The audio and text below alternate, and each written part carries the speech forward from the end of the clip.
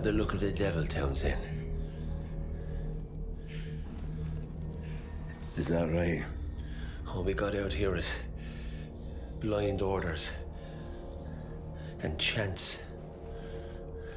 Which will do for us first, you reckon? I'm sick of your lip, McManus.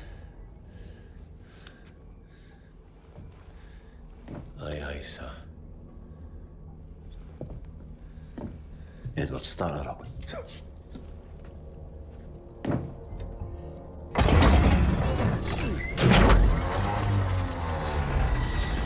Lions backing up. Big miss. Give us a break. Give us a break. Come on. Come on, miss. Come on, stop. Stop, big miss. Stop. It stopped. Are you just gonna stand there?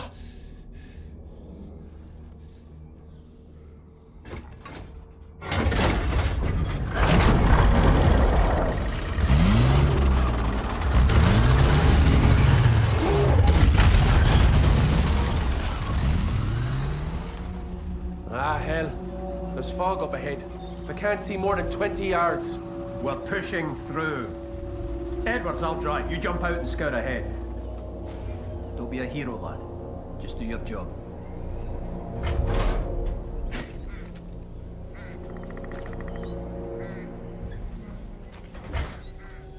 Hello, warfighters. War is hell. Welcome to the next episode of the series where we're talking about the history of World War I and how it ties in to Battlefield 1. This campaign is amazing, but I think you're going to get a lot more out of it if you understand the history behind some of it too. Because you can watch just about anybody and they'll kind of go through the commentary of how they're playing the game and everything, but you know, I just love the history aspect, and hopefully that kind of comes through.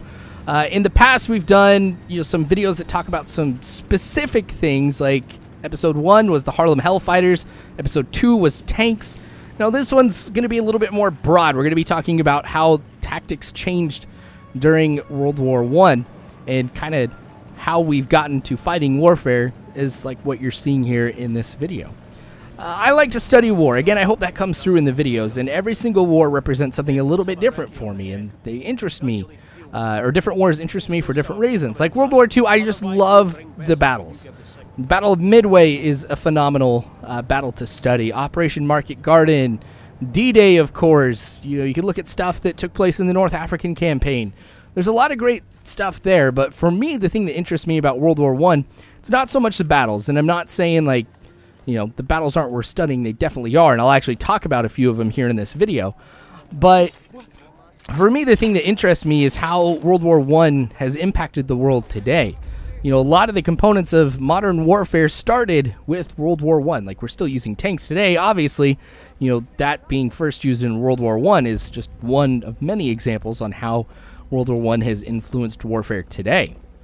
A lot of people will say World War II is the most influential war on the current geopolitical landscape, the issues that exist between nations and regions of the world. However, I do believe that World War II, in many aspects, is just a continuation of World War I, and so I will say that World War I is the most influential war on our current geopolitical landscape and issues that exist around the world. A lot of stuff has kind of come from that, both good and bad, depending on what you look at and what side of history that you're on.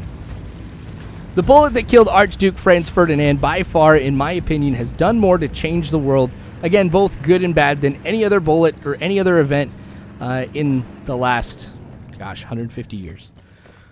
So, as we talk about the tactics of World War I, it's really interesting to see how much it had changed throughout World War I. War was not fought the same way in 1914 as it was in 1918, and I think there's the largest discrepancy ever in such a short amount of time on how war was fought. I think what it illustrates, too, is that the side that's going to win, one of the things that they're likely going to have going for them is that they were the first to embrace some type of technology and be able to put it on the battlefield faster than their enemy could. And so we see a lot of things, aircraft, tanks, even using artillery in a way that, or counter battery fire that's based off of the location of the sound of an enemy artillery piece. Like, they would set up microphones in different parts of the battlefield, and these microphones would get the same sound, but because sound travels at a speed that can be easily measured, you could triangulate the position of that artillery piece based off of multiple microphones picking up the same sound and when they receive that sound. Just a lot of cool stuff that took place in there. So 1914, as I was mentioning, very different warfare than we saw in 1918. So I read a book I shouldn't say a long time ago, a few years back, called The Guns of August. And it is hands down one of my favorite military history books. I think it very clearly lays out exactly what took place before World War I that kind of created the hostility between these nations, and it also discusses the first month of the war. Very brief summary, but I'll talk about it more in a future video. So, in 1914, the nations were prepared for war and thought they would fight the war very differently. You look at Germany and the United Kingdom. They understood how shrapnel can really decimate your forces. Injuring, maiming, killing your own troops. And so they wore helmets as part of their standard issue uniform. And then France really did not. France, for the most part, had just cloth hats that they would wear, kind of similar to what you would see in like the American Civil War. Even France, was behind when it came to how they dressed their soldiers too from the uniform. Germany wore gray, the UK wore khaki, and the French were still wearing bright red pants. The reason why they were wearing bright red pants is they thought it would inspire their troops. As they were marching, they would look great. Patriotic feelings, all of this. But if I'm trying to fight somebody in a, let's just say a forest area, I can see bright red pants pretty easily, and that's going to make them a very easy target.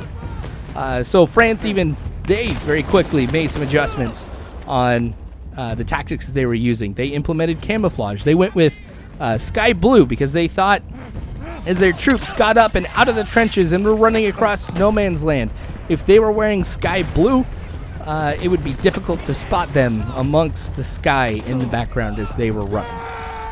So, you can even go into more detail about how the British hats were very easy to mass produce and the French were not because they were super complex.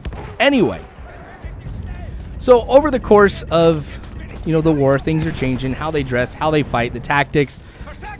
Tactics in 1914 were, hey, there's a machine gun. Let's throw as many people at it until we take it out, which is actually, a machine gun's really good at taking out large groups of people coming right at it, so that didn't go too well. But, when things really started settling down as far as the lines went, and things became a lot more static with trench warfare, a lot of things really did change at that point. How to break this stalemate was important.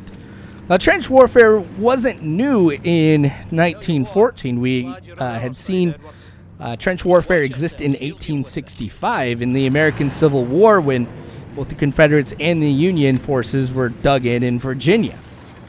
And even then, there's a great example of them not understanding how best to use technology or new types of warfare to their advantage, because the Union at one point dug down underneath the Confederate lines. They built this tunnel with a whole bunch of explosives and blew this giant hole in the Confederate lines. It's great that they were able to do that. I mean, that really enabled them to have an advantage, but it was quickly nullified by the fact that the Union, some Union forces ran into this giant crater, found that they couldn't get out, as opposed to going around the crater, and, Confederates just shot at them from the tops of the crater. World War I, you see a lot of stories that are kind of similar to that, where the tactics didn't meet up with technology at the time. You ask me what wars I would not want to fight in, it's World War I, hands down, and the American Civil War, because those two, the tactics did not equate to the type of technology that was being used. So tanks, of course, are, since we're in this part of the story, we're going to be talking about how that changed a lot too, because how they were used at the very beginning of their appearance in World War I and at the end was also very different. One battle that comes up as a very important part in the transition of the use of tanks is the Battle of Cambrai, the 1917 one. This one here takes place in 1918, the second Battle of Cambrai, which I may hit on a little bit later.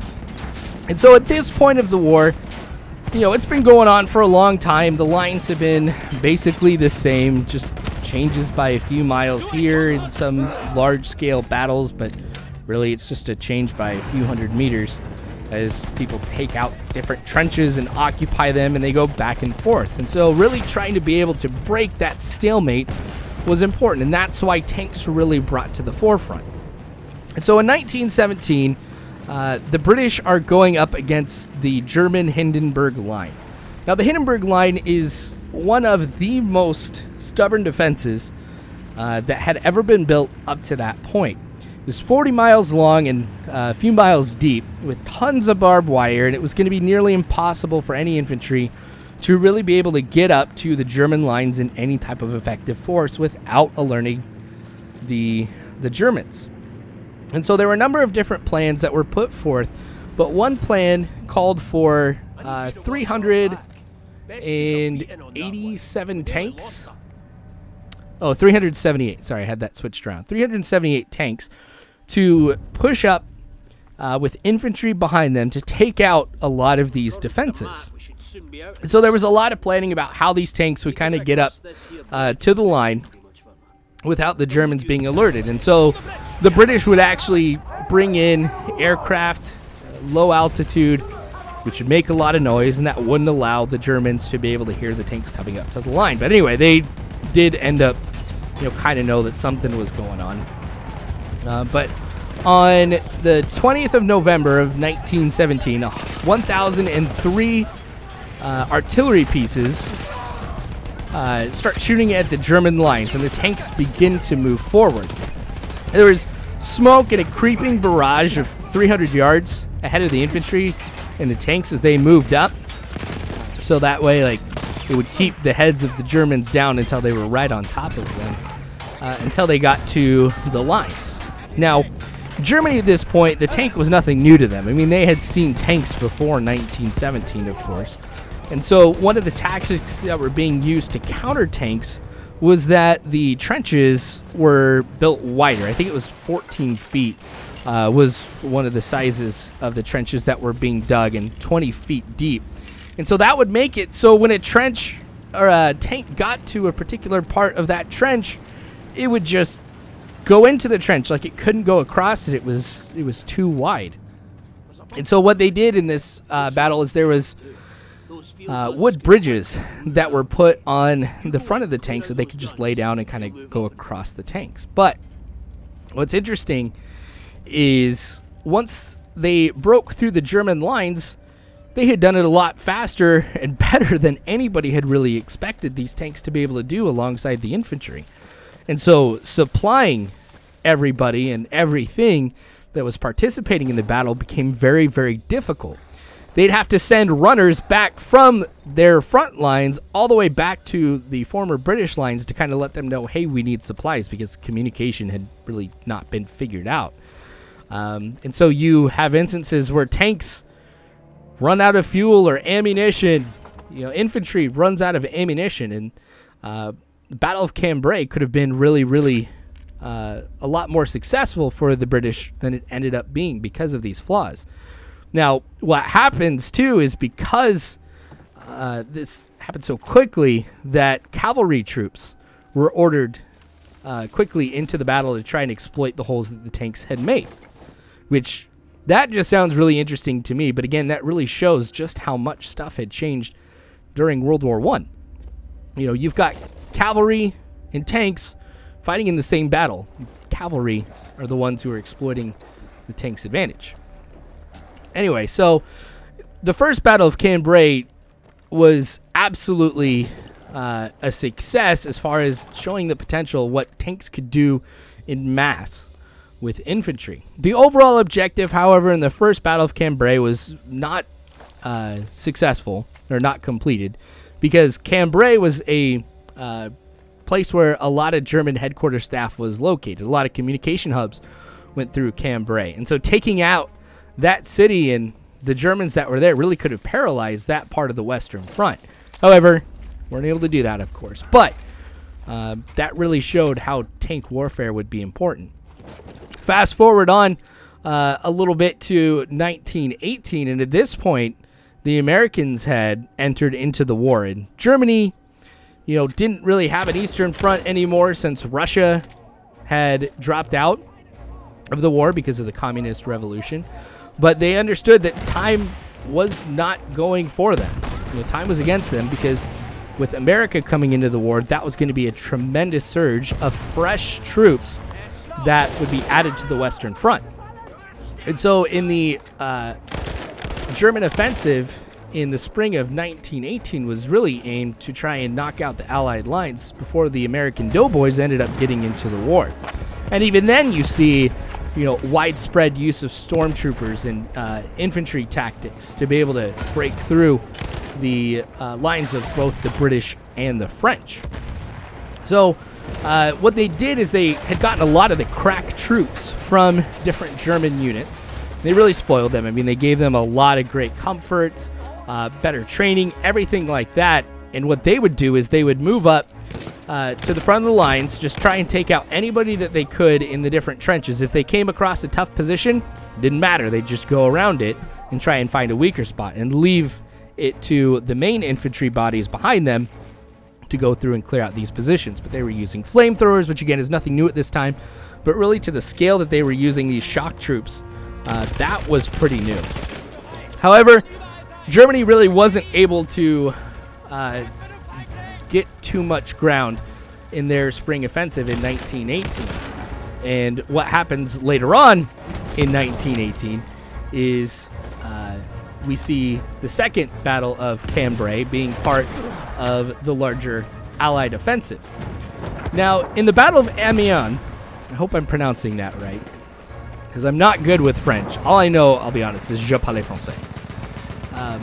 But anyway, in this battle, we see the largest combined arms assault that had ever taken place up to that point. The amount of planning and the use of various weapons together was unprecedented.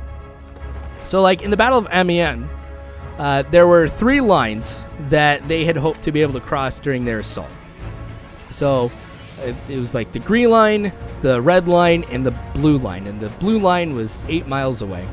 So what it called for is artillery being fired 100 yards in front of the infantry as they advanced. So a lot closer at that point. But artillery, of course, had gotten better throughout the war. Artillery and tanks would go in together. Now, you would also have Whippet tanks. Told you I'd get a chance to be able to talk about this. The Whippet tank was, it was a speed demon of tanks at the time, 8 miles an hour. You could probably feel the wind at that speed. I don't know if you could. Anyway, so the Whippet tanks were a lot faster, and they would get behind the enemy lines and down back into artillery positions and take those out pretty quick. They were a lot lighter, smaller tanks. But tanks would advance forward, kind of similar to what we saw in the first Battle of Amiens, or the first Battle of Cambrai. And, with infantry there too. They'd try and take the first line, and the first wave would stop at the red line, which was that first line. And then the second wave would kind of push through to the green line and hopefully end up get to the red line, which I said was 8 miles away and would be the largest single-day advance in just about any part of the war. So they're able to go through and really have a lot of success because they were able to coordinate all of these different units really well. Air was even coordinated a lot better too, providing close air support for the infantry as they advanced, just kind of mowing down machine gun nests that were easier to spot from the air than they were on land. I mean, even in this battle too, cyclists were used. Canadian cyclists on their bicycles rode into battle to try to exploit some of the advantages that had been made thanks to the tanks and also the infantry. But what we saw in the first Battle of Cambrai was really the turning point in the end of the war, because it showed how tanks would work, and having gotten through the Hindenburg line really showed what combined arms were capable of doing and how tactics could change. We know that World War I showed the end of cavalry. really being used by a lot of large nations on a massive scale. But seeing how this was done was really revolutionary for the time. Because Germany wasn't able to use tanks in the same way, it really put them at a tremendous disadvantage. They did a lot to be able to stop tanks, including producing a lot of weapons that would stop them, and again doing things like changing the size of their trenches. But so much was done to advance warfare during World War I that it really changed how we fight today. Some of the same tactics that were used at the end of World War I were of course used in World War II, and many degrees is still even used today. That adaptation to new weapons, new strategies really made the difference, and that's where we kind of see it in this part of World War I, is those tactics really being used to their advantage. Now, of course, Germany having only produced 2 tanks in the Sturmpanzerwagen, not making too much of an impact in World War I, they learned very quickly from that. We saw in World War II, tanks was not an issue for Germany. But that is going to be this episode here, talking a little bit about the tactics. I'm really excited to be able to continue to go with this series because I'm learning a lot of cool stuff, as I mentioned at the beginning. And I hope that you guys are learning a lot of cool stuff here as well. And it'll make, I think, this series a lot better for you guys. And also, if you get Battlefield 1, hopefully you'll be able to see some of this kind of come through as you go ahead and play the game. So I'm just going to go ahead and just get back to my tank and everything like that, kind of fix my weapon. But thanks for watching, you guys. Warfighters, war is hell, but you don't have to worry, because Warfighters, I've got your 6.